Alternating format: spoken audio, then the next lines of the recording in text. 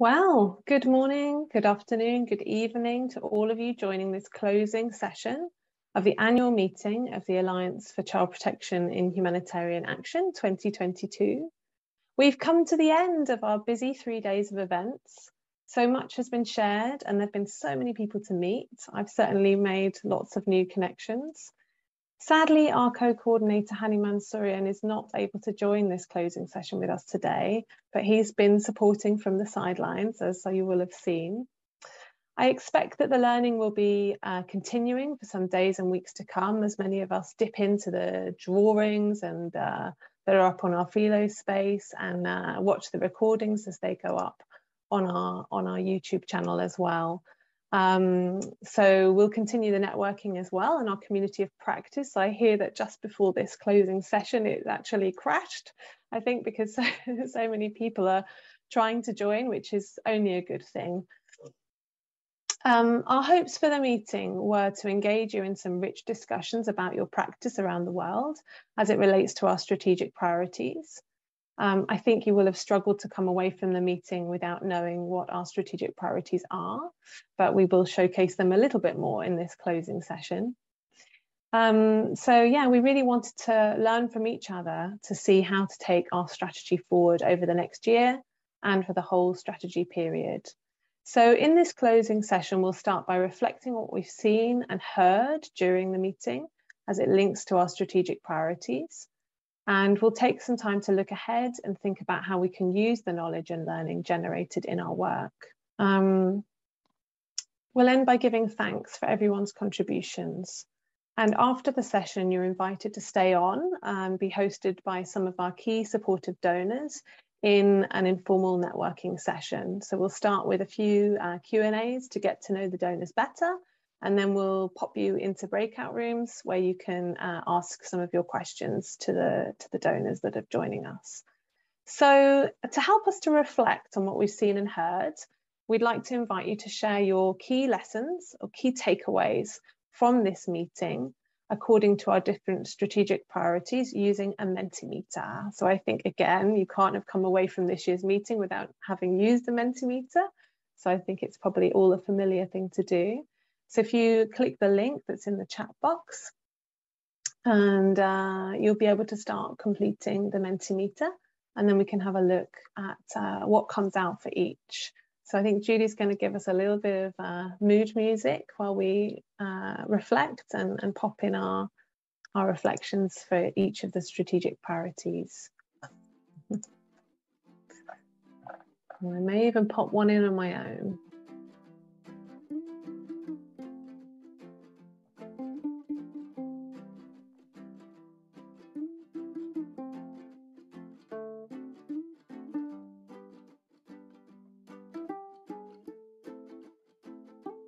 So people aren't starting shy, they're starting with needing to advocate to donors. Probably knowing our audience coming up next. Reflections on knowledge production, engaging children from the start. Lots of ideas coming through. And I'll ask Julie to put the results in the chat box as well, so people can have a look. I'll give you a bit more time to input. I love that. We need it more and we need it fast.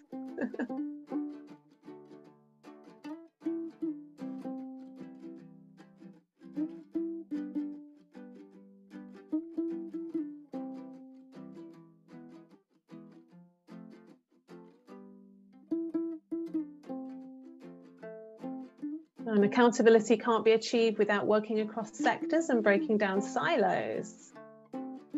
Lovely. Essential at every level and at every step of programming. Wow. We need to be accountable to children, not just to donors. Okay.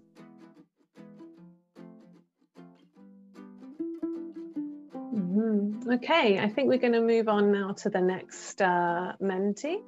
So there's a few inputs already in there. Let's see what else comes out. We've had some quite healthy debates.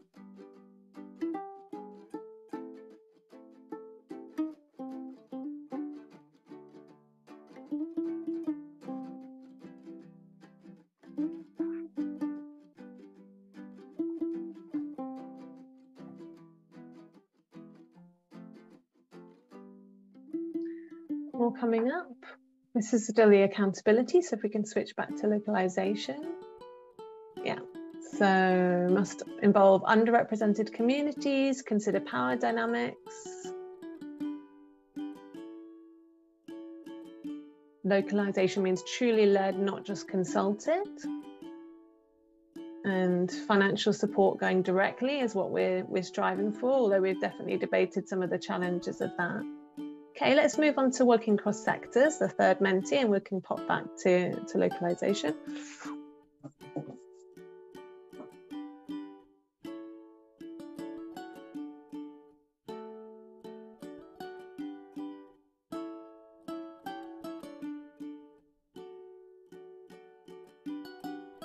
So some enthusiasm about the involvement of other sectors in the meeting. Yes, I definitely agree with that. Keen to get going, so there's excitement there. Being able to get a bigger reach with fewer resources by collaborating. Communicating is key, so we discussed terminology. Do people speak our language? Can we speak theirs? Okay, it's not a luxury, but a necessity. There's quite a lot coming out on working cross sectors. Engaging the donors to promote this cross-sector working and probably help to open some of the doors, I imagine.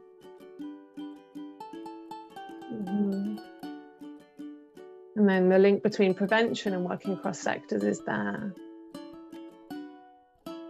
Okay. In the interest of time, I'll just ask if we can switch back to localization, see if there's any more points coming out there, and then we'll move on. We've got a few more. Yeah, so breaking down the barriers for local organizations when it comes to working with donors. That's a tricky one, but we definitely need to get there. And seeing how to empower agencies to take services to the most affected. So increasing the reach of those local organizations, potentially. And global problems can be solved at the local level. Yeah, so shifting some of that global to local connection. Okay, so if we come off this mentee, we can wind down the music a bit. I hope it's not too noisy as I talk. I don't know if we can do volume control. Okay, and then we wanted to go through another mentee, if you don't mind, a looking ahead mentee. So we wanted to share, really, we want you to think about how you're going to use this knowledge and learning from the meeting in your future work, and we need to think about how we're going to use it in our future work. So we'll steal a few of your ideas, but we'd like to hear how you want to use it in your individual work. So we'll be sending a feedback form after the meeting for you to complete, and we're asking about it then, but we'd also like you to put it in a mentee now. And if you have time, you can also put it on a piece of paper. This is Hani was keen on this one. Put it on a piece of paper, fold it up, and keep it for yourself to hold yourself to account, your individual accountability afterwards. So this mentee is about what is your commitment to take forward one key learning that you've gained from this meeting into your work. So your key learning now, what are you going to do with it? So if you can pop it in the mentee, also if you have time, pop it on a piece of paper for your own personal accountability, and then we will be sharing a feedback form in the coming days as well for you to share it on there with us to help with our monitoring and evaluation on the kind of the value of these meetings, why we all come together, why we invest in all of this coming together. Does it prompt people to do more? So I hope the mentee's in the chat. Let's have a look. Yes. The mentee's in now. Okay. So maybe Julie, you can screen share so we can see the results as they come in. That would be great. Let's see if we need any music or if people are keen or ready to get sharing. Okay.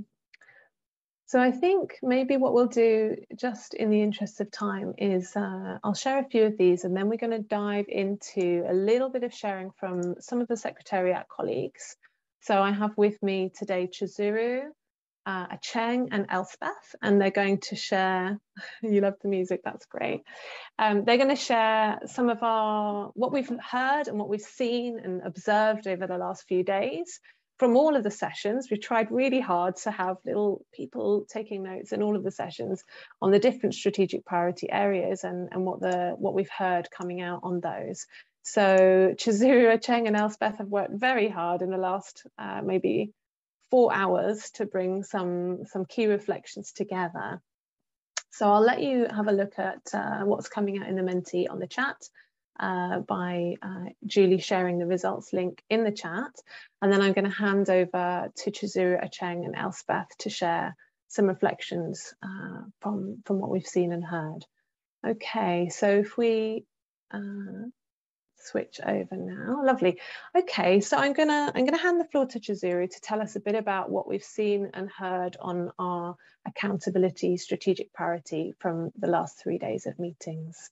So over to you, Chizuru. Sure, thank you very much, Camilla. So on the accountability, throughout the annual meeting, I noticed many people are interested in this topic. I witnessed active conversation on this topic in the session, in the breakout rooms, and also in the chat. I could see there is a kind of common understanding among participants that accountability to children is important, something we need to strengthen. Also, we just saw the Menti input saying we need more of it and need it fast. But I think maybe the question is how to do it. From the abstract sessions, we have learned many examples and good practices. Can you go to the next slide?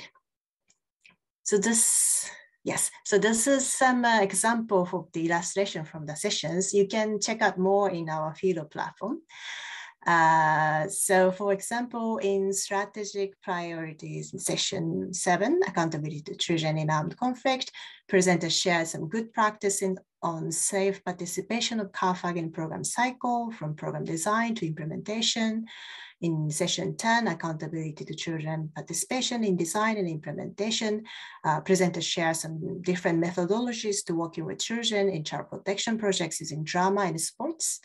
In session 9, evidence and research for child protection and accountability, presenters highlighted the importance of listening to the most vulnerable children and then affected populations in research and in data collection. At the same time, in order to strengthen accountability to children, we also need to work with different actors in the wider socio-ecological model around children. So we put children at the center, but we also work with the different stakeholders, including caregivers, community stakeholders, including faith leaders.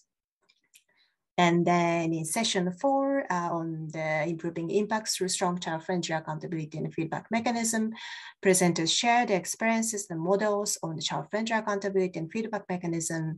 And then, of course, participation is the light of children, but in addition to that, children knows the best about their life. So child-friendly accountability and feedback mechanism has strengthened the program outcome and then also strengthened the protection of children as well. So in addition to those accountability themed sessions, I have had many panelists, and panelists were actively discussing the accountability agenda in different sessions. And then in addition to those key opportunities and in success stories, I also noticed some common challenges faced by different actors. Those are including like limited resources, capacities, or sometimes local norms not favor of child participation, and also how we can ensure the safety of the children in these participation initiatives. To solve some of those challenges, I remember one panelist was passionately highlighted that importance of joint activity and knowledge sharing. So we need to work together to influence donors, child protection stakeholders, government, communities, and also our colleagues, and convince them why it is important to have child-friendly accountability mechanism, and we need to work with children throughout the program cycle, and then also ensuring meaningful participation of the children. As a way forward, the Alliance will continue to explore how we can provide leadership and promote meaningful action on accountability to children, including ensuring their meaningful participation within humanitarian program. Thank you very much, and over to Camilla or Achen. Wow, that was a lot to bring together, very short time, and it's beautiful that you've brought in the journalisms. Thank you very much, Chizuru. I'm going to hand over to Acheng now to talk to us about the localization strategic priority. Thank you very much, Camilla. I just want to let everyone know that 3 minutes is not enough for the presentation, but I will try, because 3 minutes is what I need to introduce myself and my whole clan. All right. Localization. As we have just seen, we have looked at what we perceive localization is, but for purposes of summarizing our discussion in the 3 days, I'd like to go back to the Alliance strategic priorities. And localization is defined as tackling existing privileges and power structures in humanitarian decision-making, funding, and programmatic intervention. Of course, with the vision of, and that should be able to guide equitable, dignified, and principled humanitarian action. So with that, what we discussed in the different sessions, we have summarized them in 4 main areas. The first area being that we as humanitarian workers, and I would add development workers, need to deeply reflect on the terminology localization. And related to localization is also the language we use. And we need to be careful that the different languages or wording we use do not reinforce an equal power structure. And then the second category of our deliberation is key reflections on capacity strengthening and I'll go into a little bit of depth in all these areas. The third area is contextualization and democratization of knowledge, and lastly, community-led child protection. So if I can just say a few words on each of those areas in terms of reflection and on the terminology and language, we realize what came across is that localization efforts are grounded in the Grand Bargain initiative. So a lot of what we are doing now can be traced back in the Grand Bargain initiative and also the Alliance strategic priority. The other thing in terms of language is that we are using words like giving the community a voice. Is that the expression we should use? The other terminology that we might want to look at is capacity building versus capacity strengthening. And the last in terms of this area is community-based versus community-guided or community-led. If I move quickly into the key reflections on capacity strengthening, I'll just take a few points.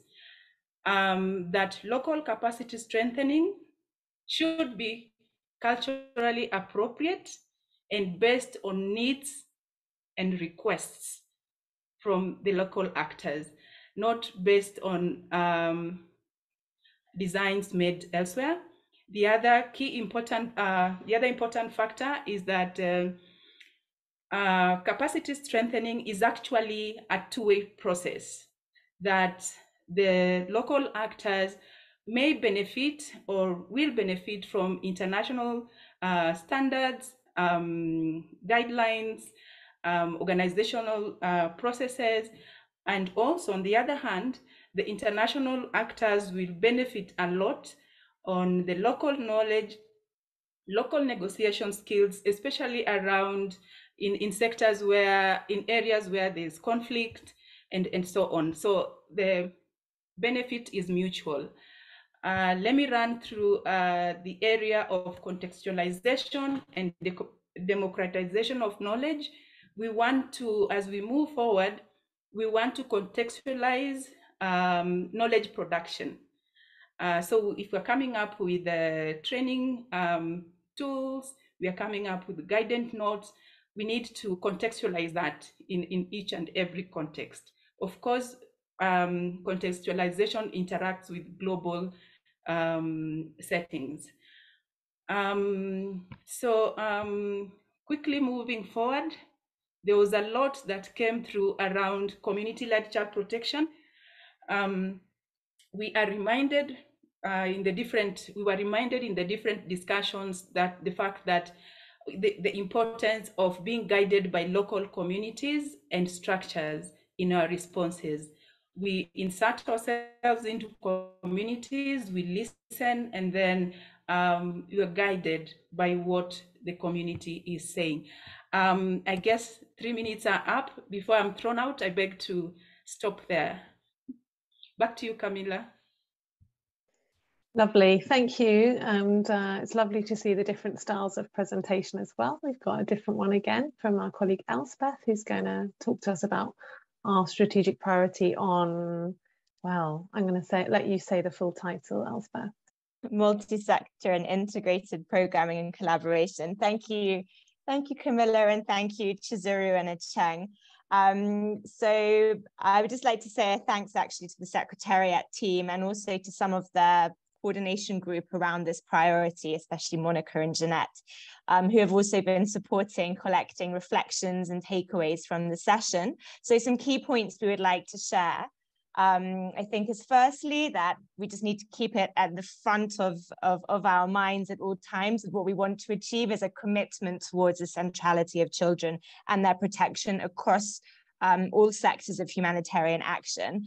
We had participants from different sectors in different sessions who've shown great willingness and commitments to advance this work. And I also saw this reflected on the Menti now about having substantial and great partners. Secondly is that we have a really strong foundation to accelerate this work going forward. So as we've heard this week, and many of you know, the Child Protection Minimum Standards Working Group have an intersectoral framework for advancing children's and protection and well-being, which provides a really strong collective steer. And it's really clear as well from these sessions that we have established and collected a really good level of information that we need to use really more strategically to advance work across sectors. In our work in the field, we need to systematically gather evidence, ensure that we're using existing advocacy materials as well as new evidence gathered with donors and governments. Next, collaboration is key. I think the very purposeful use of the word collaboration in this strategic priority struck me as something that we really need to focus on, and that multi-sectoral and integrated programming will never thrive in an environment which does not prioritize, support, and facilitate it. So for this, collaboration is fundamental. And some key aspects here about, which again I saw in the Menti, are about prioritizing learning about other sectors we are partnering with. So in breakout rooms I was in with around child protection and food security, we heard how, for example, child protection actors often have a very limited knowledge and understanding of the various food security modalities, their related tools, approaches to assessments, which differ very much to those in child protection. We heard from camp coordination and camp management. Oh, I think we lost Elspeth a little bit. A lot to do in terms of learning more about. Sorry, I think I'm over. We lost you there with food security, but you're doing fine. Oh, okay. Sorry, I have unstable internet today. And I think just also needing to acknowledge that we also need to draw on other sectors' expertise. We need support from humanitarian leadership and donors. Advocacy is key. And we also need to advocate on the benefits of multi-year integrated programming. We need to invest and advocate for learning, development, and capacity strengthening. We've seen within lots of the examples from education and child protection that they're very close sectors. We have a lot of collaboration, yet a major challenge is the capacity strengthening that's required for child protection actors in education and education actors in child protection, and how this is often limited and cut in humanitarian budgets. I think just a couple of last points is that we have a lot of great partnerships and collaborations are ongoing. So there's some kind of older partnerships such as education and child protection, which are flourishing, increasing focus on livelihood within this. Whilst other sectors like camp coordination and camp management, the collaboration is just beginning. And it was great to be joined by some of our partners in these sectors. And a final reflection, I think it will be great to see next year if we can have a greater involvement of other sector actors, and also more generally in the Alliance through webinars, joint advocacy efforts, co-developed products, guidance and tools. And I know there is a lot being planned in this regard. And as I saw on the Menti as well, let's get to it. So thank you very much. Absolutely. Okay, well, huge thanks to Chizuru, Acheng and Elspeth for pulling those report backs together at very short notice. Obviously, it's not everything we're going to do. Obviously, the rest of you will also have perspectives as we bring our strategic plan together. So this is just a bit of a trailer for joining in those workshops that we'll be setting up for after the annual meeting. Okay, so without further ado, I'd like to take a few more minutes of your time to give thanks. For those people who've collaborated to bring this week's meeting together. People have worked incredibly hard at pretty short notice. To put this in context, we usually bring this meeting together in 5 months, and this time we've brought it together in just 3 months, so that we can move it from October to June, which probably filled a few people with some slight dread at the beginning of the process. But I think now we're at the end of it, we can all have that sense of, you know, celebration and achievement, and also really feel like it's put us on the right footing for bringing the strategy to life and into action. So we don't have time to thank everyone individually, but I wanted to at least give some shout outs to the groups of people who've worked for the event. And I've got a lovely animated slide to help with this, which I need to thank Stephanie and Anissa for pulling together at short notice. So Julie, if you can play our slide. I'll start by thanking our fantastic facilitators without whom this event could not have happened. They've worked for over a month now to design and bring together the sessions with their speakers, as well as to be here and do a great job on the day. They've also been supported by the careful hand of the production team, and all of the discussions have been captured by the very talented artists at Journalism. We've been joined by an incredible range and number of speakers. They applied to speak at this year's meeting, and they've joined us on the journey, meeting their fellow speakers and learning and sharing together with you all. With thanks to UNHCR, we've been joined by a whole team of interpreters and recorders who've ensured that this event and the recordings that will be available after it are accessible in Spanish, French and Arabic, as well as English. And this year we've benefited from the additional input of those that put together infographics and shared them in our community of practice and in the sessions during the breaks.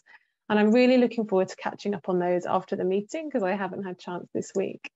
And last but not least, the task team for the annual meeting, made up of our secretariat team, our learning and development working group co-lead, and 2 members of the Alliance Steering Committee. So thank you to you all.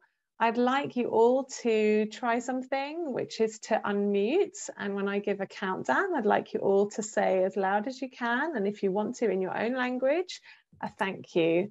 So if the producers can help me to take everybody off mute, and I'll count down.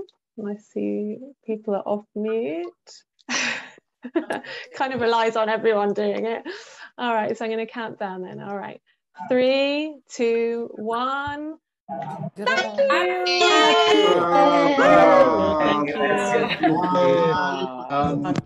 you. Lovely, lovely. All right then, well, thank you again, everybody, really from the bottom of our hearts. I'm now going to hand the floor to Elspeth, who will tell you a bit about our donor networking session that follows, which is our truly final session of the annual meeting. Thank you so much. We'll need to remute everyone, of course, as well. Thanks. Sorry. Please don't leave us just yet, because we have one final and very exciting session. So we are going to be joined, we are joined here today by some representatives from from ECHO and from the USAID Bureau of Humanitarian Affairs. They've been very active in the meetings this week, and we'll have the opportunity to ask some questions and hear more about their reflections on the opportunities and challenges that we face as a sector. And then we will also have the space for some networking, where they would absolutely love to hear from you, the challenges that you're facing on the ground. And if you have any questions you want to raise or topics you would like to discuss linked to the Alliance strategy or not, we really welcome you to utilize this space and this opportunity.